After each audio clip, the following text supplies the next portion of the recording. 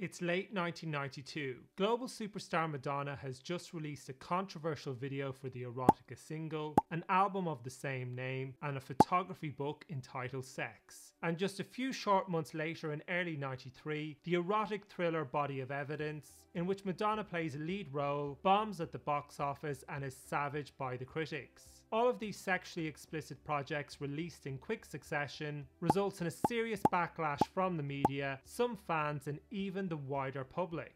But somehow or another in the following years, Madonna managed to achieve more success and claw her way, slowly but surely, back into the public's good books. So just how did she salvage her career from such a PR disaster? How did the backlash affect the woman herself? And how did it influence her artistic choices in the following years in terms of her music, visuals, concerts and movie roles? So many questions, let's find out. Sexuality had always been a big part of Madge's art, but by 1992 it was threatening to completely overshadow it.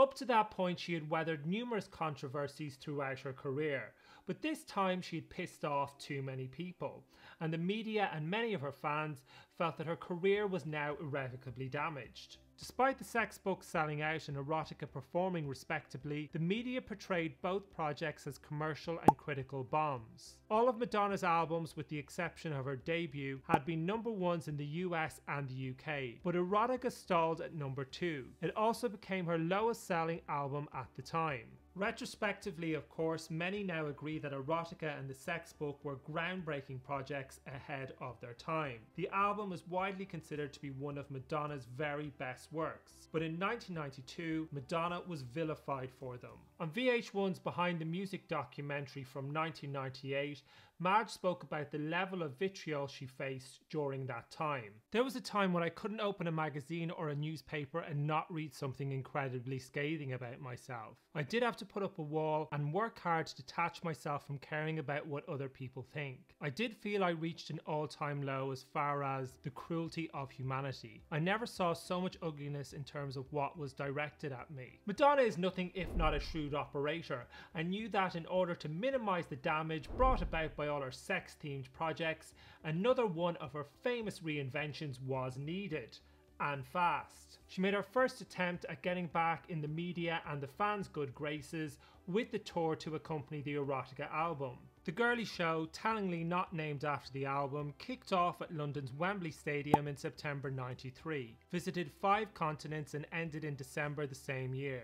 The show was noticeably tamer than its predecessor 1990s Blonde Ambition tour, which included Madonna performing like a virgin while simulating masturbation on stage. Whilst the Girlie Show still featured plenty of scantily clad dancers and suggestive performances, the hardcore S&M imagery from the last 2 years was noticeably absent. The show drew more on the burlesque and the circus themes with obvious Cirque du Soleil references. The tour was well received, but like other successful Madonna projects at the time, it kind of got lost in the frenzy surrounding the superstar. In early 94, Madonna released a new single, I'll Remember, a more traditional family-friendly ballad, which marked a departure from her Erotica output. It was written with her old collaborator Patrick Leonard and was seen as a return to form and performed well throughout the world. But Madonna's plan to stop pissing people off suffered a setback in March that year when she appeared on The Late Night Show with David Letterman. That interview would infamously become known as the 13 Fucks interview. Along with swearing more than a drunken sailor, Madge used a number of other profanities and was even heckled by the show's audience, but refused to leave the stage. With the interview, many felt that Madonna's career had reached a nadir she might not be able to return from. To mitigate the fallout, Madonna made a more toned-down appearance on Jay Leno's show a few weeks later. And at that year's MTV Video Music Awards, she appeared on stage with Letterman as an act of public reconciliation.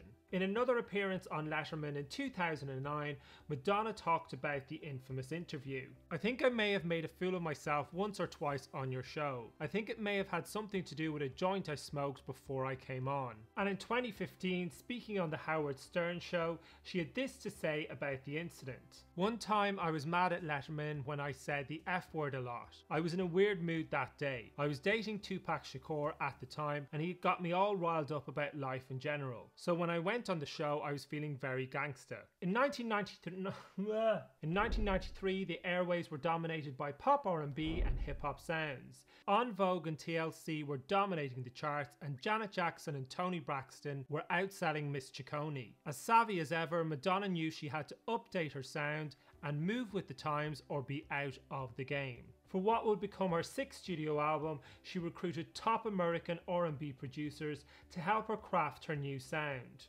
Dallas Austin, who had had big hits with TLC, produced 2 tracks. Babyface, who had just had a monster hit with Boyz II Men and End of the Road, was also chosen along with Dave Jam Hall and trendy British producer Nelly Hooper. And Bedtime Stories was the first time since Like a Virgin, Madonna had chosen to collaborate with big name producers. And she decided to leave eroticism behind and head in a more romantic direction. The end result was unapologetic but with a much tamer tone overall. The Erotica cover was a graphic rendering of a close-up of Madonna's face, who looked to be enjoying something or other, and the back cover featured Madge sucking on somebody's toe. Whoever it was, I hope they didn't have a fungus. The Bedtime Stories cover was a marked contrast, a well-lit portrait with no effects of Madonna making eye contact. In a video recorded for Warner staff before the record's release, Madge had this to say: "I know you guys will work this record, and you'll also be very happy to know that there are absolutely no sexual references on this album. Not because I've changed or I'm ashamed, not because I have a different outlook on life, I've just exhausted that genre, so to speak. And it's a whole new me. I'm going to be a good girl this year, I swear." One of the most infamous incidents of the Erotica era occurred in September '92 when Madonna walked the runway at a Jean-Paul Gaultier show and exposed her breasts to the world's media.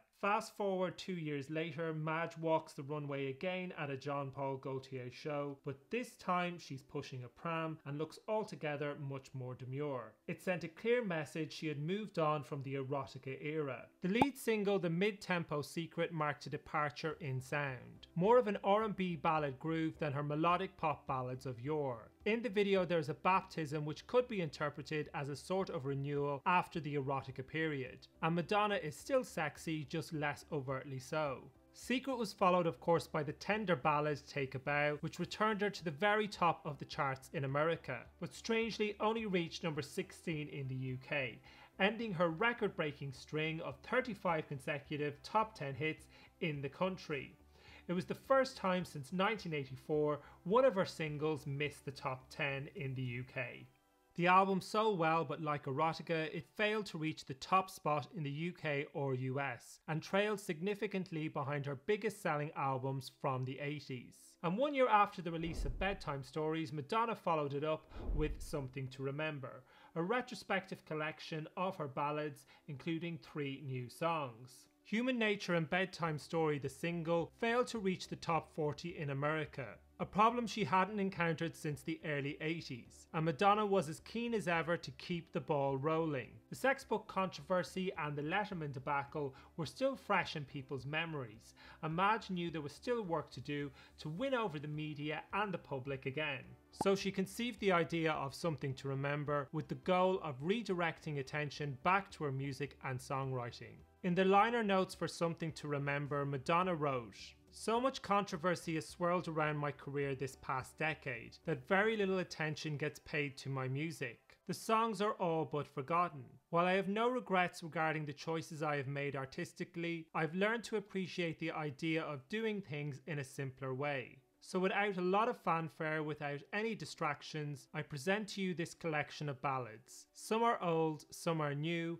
all from the heart." In J. Randy Taraborelli's biography of the star, an employee from her management team at the time had this to say about that period. "She knew it was time to change. She would have to be pretty stupid not to know it, and you could never say that Madonna was stupid. She was upset, a little frantic about what people were saying about her. That's why she put together the Something to Remember album, to remind people there was more to her than the controversy, which had surrounded her almost from the beginning of her career." Her decision to work with David Foster on the album's lead single You'll See was especially interesting. Madge tends to favour less mainstream producers, and at the time David Foster was at the very pinnacle of his career, after producing some of Whitney Houston's songs from the Bodyguard soundtrack. Don't get me wrong, I love his work, but he was and is distinctly unedgy. Even the man himself expressed surprise at the time, saying he didn't think his music was really hip enough for her. But Madonna knew she needed a commercial song after the failure of more adventurous material such as Human Nature and Bedtime Story to live up to expectations. You'll See was a big success around the world,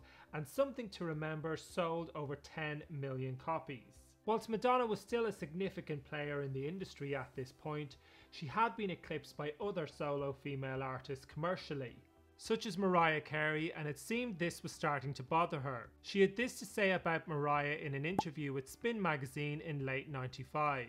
"We have to realise that the same country that acquitted OJ is the same country that makes a complete piece of shit movie #1 that buys Mariah Carey records. It's this homogeneity, but it's got nothing to do with art." Mariah was clearly on Madge's mind a lot, as she mentioned her again in an interview with NME magazine around the same time. People need something to look to, something to provoke them into questioning whether they completely hate something or completely love something. Perhaps somebody like Mariah Carey wishes she could make that happen. She also talked in the interview about changes in her fan base. "I've gone from having a huge fan base to losing a huge fan base to having a kind of fluctuating fan base. I've always had a core of fans who've stuck by me. I may not be as popular as I once was, but people are starting to respect me as an artist more." Mariah responded to the put downs by saying that she hadn't paid much attention to Madonna since Mariah herself was in the 8th grade, when Madonna was last popular. I included these quotes not to wind fans up,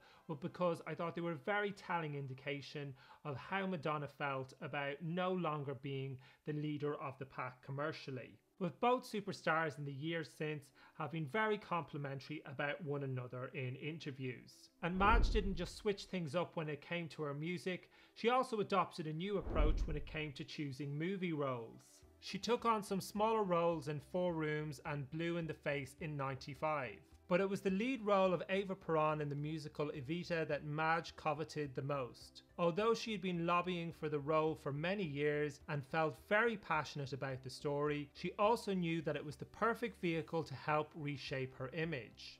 A lead role in a mainstream musical was a long way from the shock antics and the furore of the Erotica era. In J. Randy Taraborelli's book on the superstar, the author writes about how Madge reportedly told a friend at the time, "A couple of years ago, no one would have cared if I died. People were so sick of me. I only hope that will change with the movie." And throughout the production of the movie, Madonna expressed concern about the portrayal of Eva. In Lucy O'Brien's biography of the superstar Like an Icon, the author writes about Madonna's concern for the character's depiction and her own public image. Madonna lobbied throughout to have a more sympathetic portrayal of Eva Peron. Alan Parker was keen to emphasise in the film the shrewd manipulator who connived her way to success, whereas Madonna, over-identifying with the part and concerned with her own image, wanted to project a softer, quieter strength. Madonna's persistence paid off, and when the movie was released at the end of '96, it became a commercial and critical success. And Madge was nominated for some decent awards this time,